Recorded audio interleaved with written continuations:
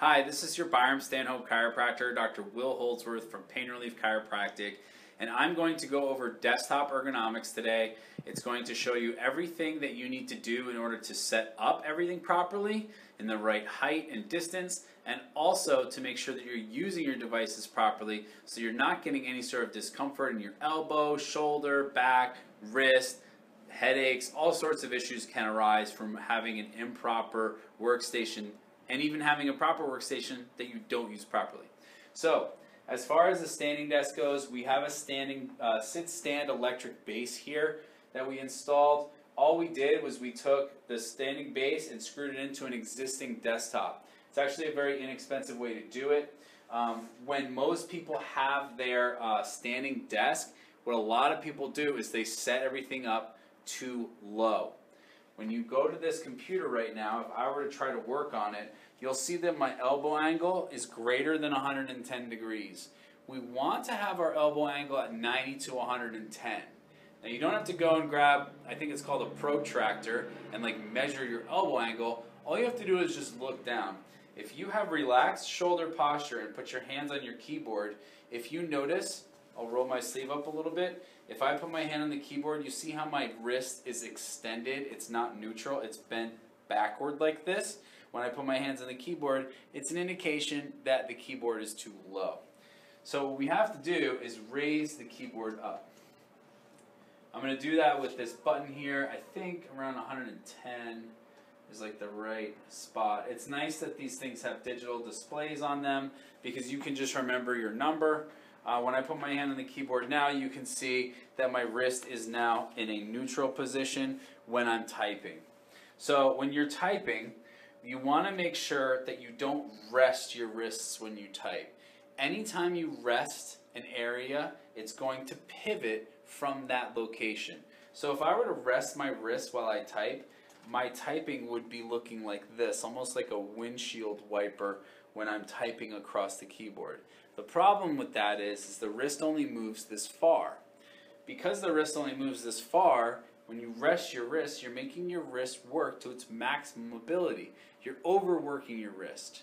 If you were to type more with full arm movement, moving more from the elbow and the shoulder, your elbow and shoulder has a very wide range that it can cover.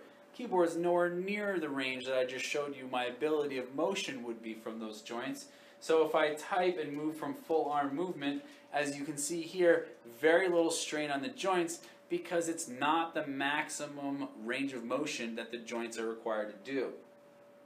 That's about the best thing I can tell you as far as keyboard goes. The other thing that I do is I make sure that the keyboard is pulled all the way to the edge of the desk or the keyboard tray. If I have it pulled all the way to the edge, then I'm not reaching forward for it.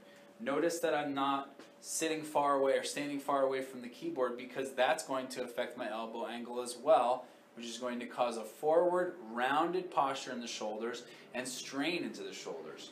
So we come close together like this, making sure our shoulder is lined up with the elbow in a vertical fashion. If I were to put this way, now I give myself an opportunity to rest my wrists. And again, you're going to pivot at the wrist. The other thing that's going to happen is, obviously, resting is going to cause compression. Compressing this area of your wrist is going to cause an issue into the carpal tunnel. Putting pressure into the carpal tunnel can cause carpal tunnel syndrome. So we move this to the edge. The other thing is I have this set up with a keyboard tray because you can achieve a greater distance between the monitor and the keyboard so that you don't have your monitor too low, don't have your keyboard too high, whatever it may be. We just got a simple, this one's called the, I think it's called the Vivo. I'll put a link for everything under the description of this video. We'll put the base, where we got the base from, and I'll put the keyboard tray as well. It's really nice, the keyboard tray, because most of the time when you get these keyboard trays installed in these electric sit-stand desks, the thing is there's a bar underneath this desk. We're not going to show it to you, but just trust me on this. If you have a keyboard tray, the tracks line pretty far back into the desk, and then that will actually cause an issue because the bar is going to be in the way, the track's going to be in the way. It's not a compatible way to set it up. So this is just a simple, screw that just screws in like a clamp very easy to use, very easy to install. We did it in like 2 seconds. As far as the mouse goes, when people use their mouse, what they usually do is I'll do this so you can see a little bit better, is they'll actually put their hand on the back of the mouse like this. Now the same thing applies as far as the height of the keyboard and the mouse goes, so I'm not going to explain the difference between the mouse height. You know, it's the same exact concepts as the keyboard, so let's just skip to performance. Now as far as putting your hand behind the mouse goes, again, we're resting the wrist. We're just doing this windshield wiper motion. Not good. What you also want to keep in mind is that you're compressing the wrist. That's not going to work either, right? Same concepts as the keyboard. So to get around that, all you have to do is you take your hand and you put it over the mouse. If you notice here, the wrist is actually supported by the mouse, and there's no compression, no contact of the mouse here with the wrist, or sorry, with the desk. So move your arm around like this with full arm movement, shoulder and elbow moving, much greater range once again to be able to achieve rather than just pivoting at the wrist. Now a lot of people do complain about this. They say there's a precision issue. You'll get used to it, first of all, and second of all, it's okay to do a little bit of precision stuff every once in a while. But try, when I do it, I'll rest my wrist more on the side when I use this mouse so that I'm compressing more this area of my hand rather than the carpal tunnel. So the majority of your mousing is going to be, you know, this wide range stuff. It's not really going to be this, you know, pivoting at the wrist. So when you do need to get fine-tuned stuff, it's okay to get a little more precise with that wrist motion only.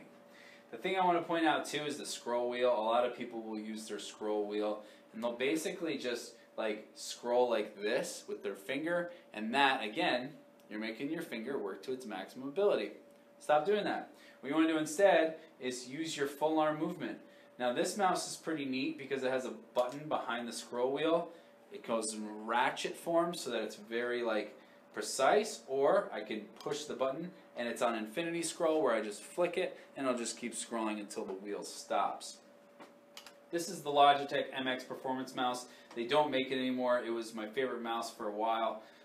Definitely recommend if you can find it, if they still have them out there on third-party sites. But they do have a comparable one. I don't know what it's called right now off the top of my head, but again, I'll put a link down there below. Now let's talk about monitor height. As far as the monitor goes, you want to be able to look at the monitor, the top of the screen and the bottom of the screen, without having to move your head. If you can do that, it's at the right height. You'll notice here we have a monitor riser underneath the monitor. That way we can achieve that distance that I was talking about between the keyboard and the monitor. This way everything's at the right height. The other thing you want to keep in mind is the distance of the monitor. Now monitors are a lot bigger than they used to be.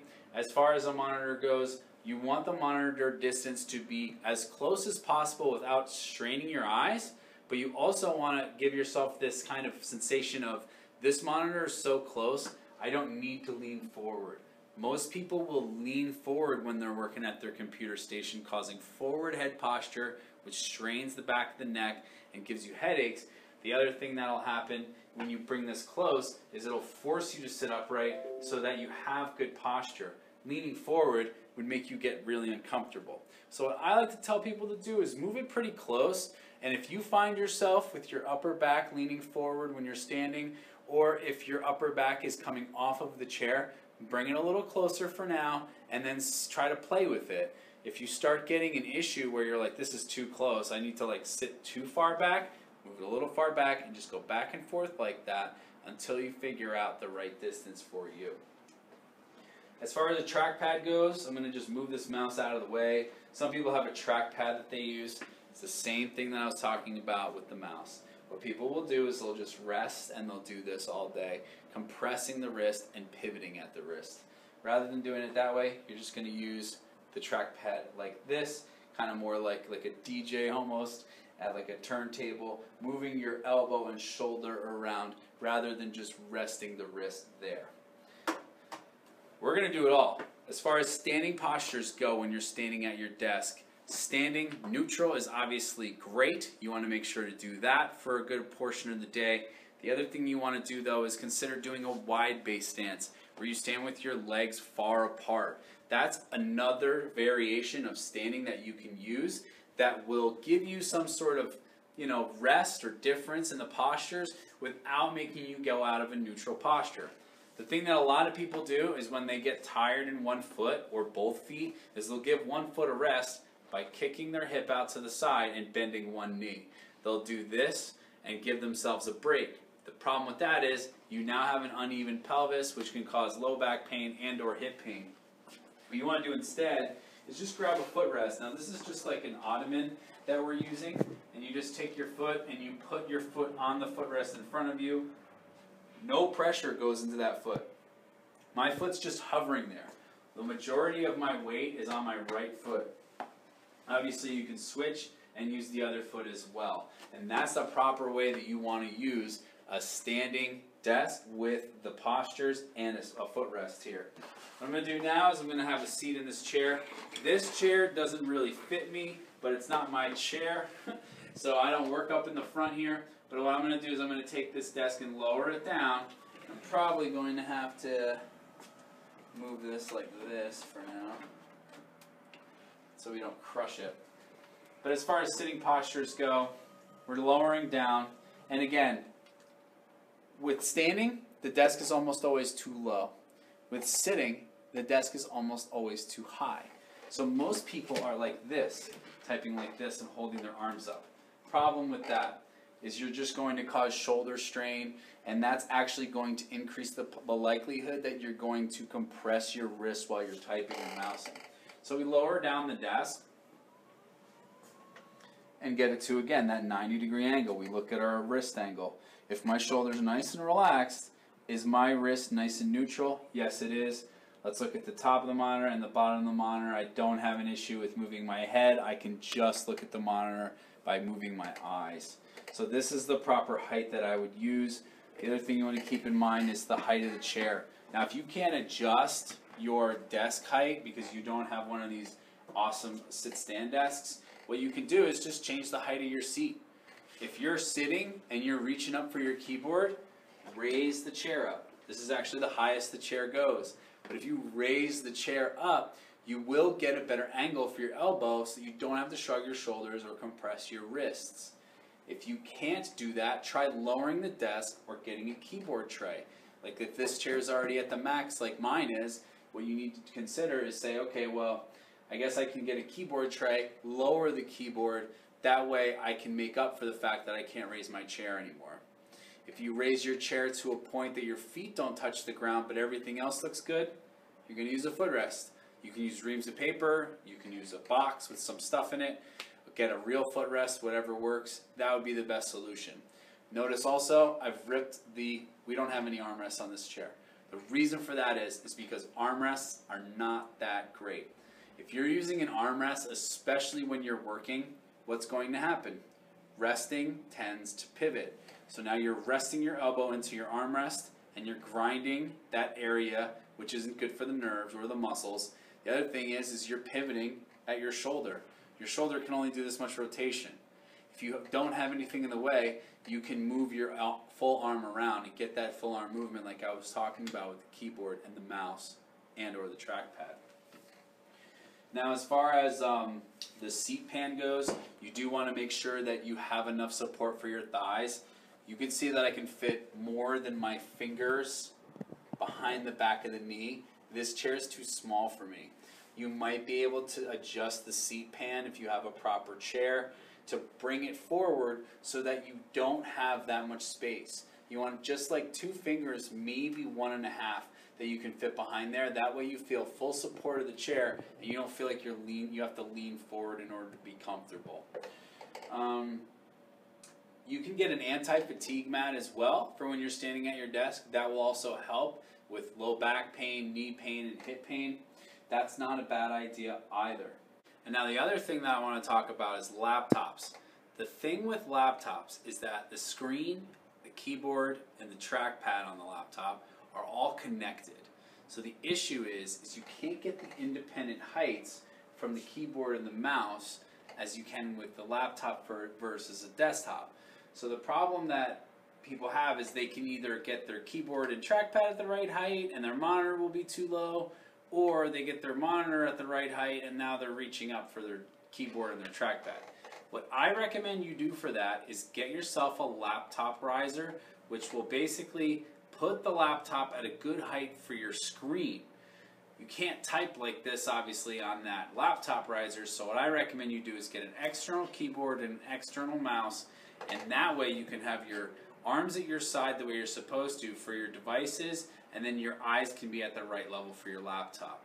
Now you can work on a laptop if you need to for like an hour or for short spurts at a time, but I definitely do not recommend that you spend a full work day working at a laptop the entire time.